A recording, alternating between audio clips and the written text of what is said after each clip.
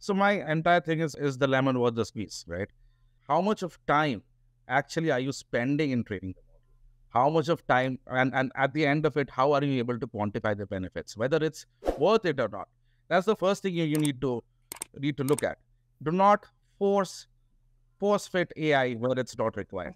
I have seen people, trying to just force fit AI just because it's cool. So that's what I would tell people to avoid. And that's what I've been telling my clients to avoid as well. Thanks. How about you, Dr. Sue?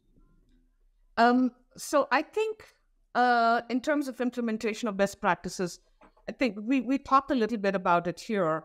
I think the first question that Barzan already talked about it, what is your current state and where should you be deploying AI, et cetera, right? I think the second part of it is in the implementation, you have to look at the model integrity. And when whatever technique you're using, it doesn't matter. What is the model that you're building? What is the data that you're building it on? And how much can you rely, how confident are you about that model in terms of replicability, stability, et cetera, et cetera. So when you're talking about model integrity, you're going to talk about a set of inputs that are very, very important. So there's people inputs, there's the data engineering inputs, there's the tool, the different data sources, the cleanliness of the data, the quality of the data, the accuracy of the data, upon which perhaps you're trying to then at least discern a pattern or sets of trends, right? At a very minimum, you're going to try and do that. Then ties to the cost, performance, quality, etc. So I think in terms of implementation of best practices, the best practices that I have seen are where you have the data engineering team, and love what Barzan said, actually, here's the vendor group, and here's the data engineering team or the internal group, right? There are two groups, but remember that the business case where you're trying to deploy it has to tie to the set of stakeholders upon which you're trying to get to the business outcome. You're not going to build something, hopefully, that doesn't tie to revenue. People are not going to invest in that. So part of it is agnostic, again, of tool technique, agnostic of whether you can create anomaly detection. The fundamental question is going to be is, what is the model? And is that model, can I rely on the integrity of that model? All the other things will fall in. All the sets of inputs, the sets of activities, the types of tools, techniques, etc., that you want to build it on will fall. If you can say, cohesively and coherently that I can rely on this model and I can replicate this model, and therefore I can justify the $10 million that yields $100 million revenue, right? So to me, that's the best practice that I have seen. Prashanth, Dr. Prashanth, can you what do you have to say in terms of success? Yeah, this is great conversation. I'm loving every line of what people are saying here. Okay, I'll talk about my perspectives. So basically, taking over where Sue and Barzan left. First is assess your maturity, which is all about your capability, resources, and everything. So there is one saying I often tell my clients and prospects: there is no point in preaching religion to a hungry man. So you need to understand what your current capabilities are and what your resources that are available, so that before you talk about AI, ML, and everything. The first step is that, which is an extension of what Barzan and Sue said. Next, number two is start small, think big, go fast. This is how you build your use. So Sue was talking about the impacts. I have a kind of a template where I ask my clients to follow this 4-stage template in building the use cases.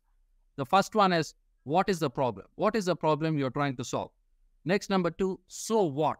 What is the business impact? Talk about that. Number three, now what? Now you talk about all the probable solutions you have to solve this problem, and AI could be one of the solutions to solve this problem. And lastly, then what? What are we going to do with this, which is to implement the solutions? I have this 4-stage problem or 4-stage template to solve this second stage about building this use case. And lastly, the most important one, I believe, is what Sue said in the initial state when she opened the conversation, which is about governance. So very few people are thinking about governance as a kind of a last step in the whole process. So in my view, it should be one of the fundamental things. It should be discussed in every conversation, in every step. Governance has to be discussed. Now, when I say governance, it's not about policing and controls. It's about making sure that you strike a balance between kind of a data democratization and data protection. So it's about striking the balance between the two. You can't be unidimensional and go all the way saying that, hey, I want to talk about data as oil, blood, and all those things. But at the same time, you can't go to the other end where I say, I want to protect my data and not give it to anybody else. So you need to strike a balance between the two. That I call it as data governance. And today, when it comes to governance in AI, we are talking too much about, or a lot about ethics and explainability, fairness, biases, all those things come into the picture. And before I leave, Rob, I just want to say one thing about the data part of it and its context to AI. The inherent state of data itself, there is a bias in the data that's captured. Yes. So that means the bias is carried forward to AI models as well. And here is one more reason why you need governance on the AI models, the data used in the models, so on and so forth. Thank you. Clinton. Yeah, so as we think about some of the challenges that data engineers and teams face, while working at Amazon Web Services, we had this idea of working backwards. So working backwards from the goal, or what's the objective? How do we get there? So the goal or the outcome that we're seeing companies achieve is running 50% more workloads for their same budget, achieving 99% of their SLAs, and launching applications 3 times faster. So the way that they're doing this is they're able to get the visibility that they need and correlate all of these error messages, logs, traces, to just be able to understand and then diagnose and resolve issues.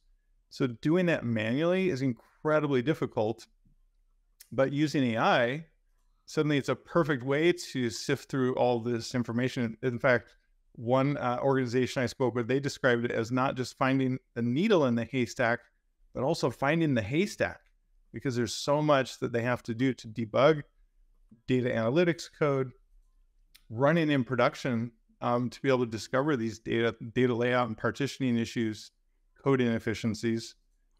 So the number of new applications they can deploy in a given time period is restricted. But now with AI to help augment their decisions and quickly discover and address these issues, they're able to go much faster.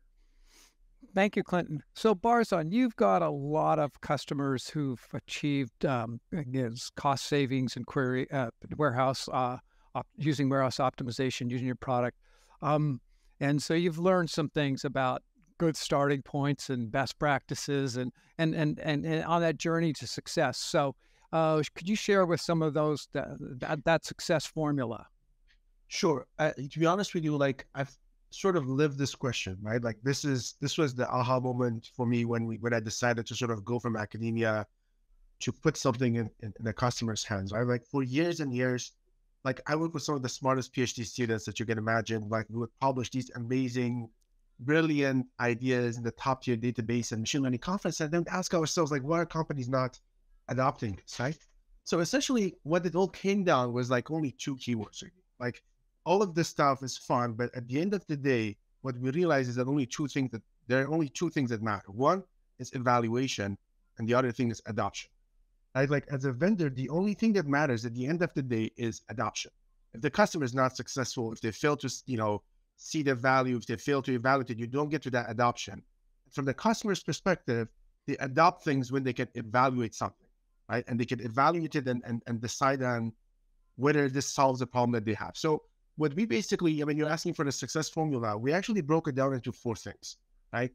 Time to implement, time to value, cost to value, and risk to value.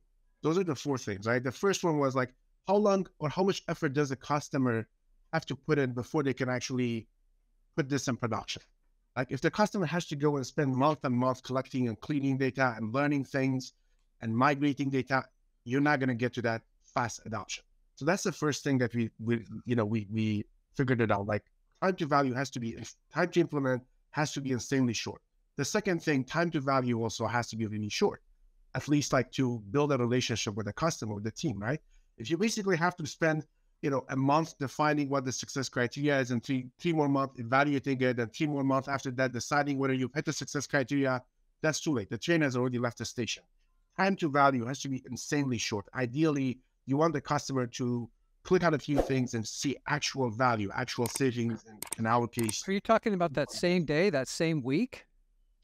Pretty much, exactly. So like, if you can't really deliver that you're not able to sort of gain that kind of attention from the team to trust you on the next steps. And like, especially with cost saving, like, and it's really important that the time to value has to be insanely short. Like, we started showing customers, hey, you know what? All I need from you is 30 minutes of your time. You don't have to give up anything. You don't have to put in any work. Within 24 hours, you're going to see savings, right?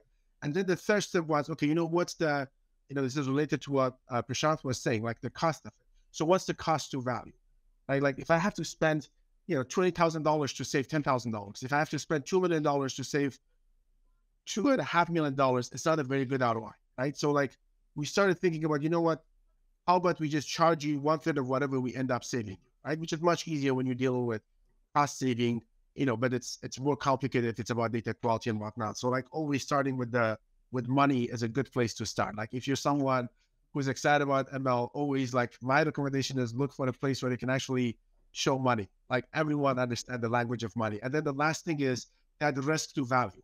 How much as a data team, how much should I expose myself? How much should I expose my data? How much risk should I take on to actually evaluate your solution?